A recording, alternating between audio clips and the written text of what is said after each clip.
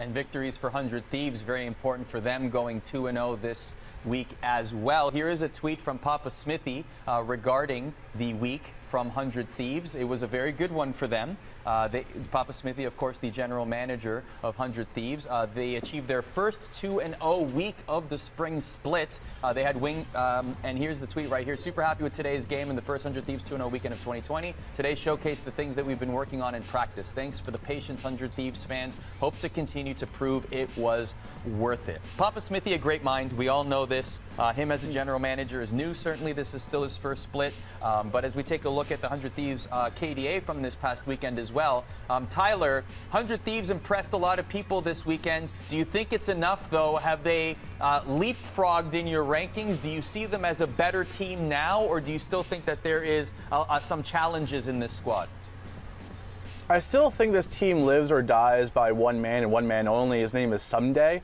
At his best, Ssumday is I don't even think there's an equal to him. I think he's the best top laner by far in North America when Ssumday's on his game. People forget that it was only 2 years ago where I think many people said he was one of the top maybe 5 players in the entire world. It was him versus Smeb in South Korea. That was a big storyline of, you know, these two giants. He was an MVP in South Korea. And then he came over here and he found some success, then went to the academy last year, which was a disaster. You should never put Ssumday in academy. That was just silly. But finally, he's been given the chance to kind of have his own team. They're playing towards Ssumday. They know Ssumday's a win condition, and he's playing like it. And when you have a player like Ssumday who can just kind of be better than everyone else on the field, there's only a few of those players in the LCS, then you can go far. And I think for 100 Thieves as a whole, I think this was a very important weekend because it was the battle of the two people that Reddit wants DeMonte to replace. It was Ica versus Ryoma, the two players that everyone said,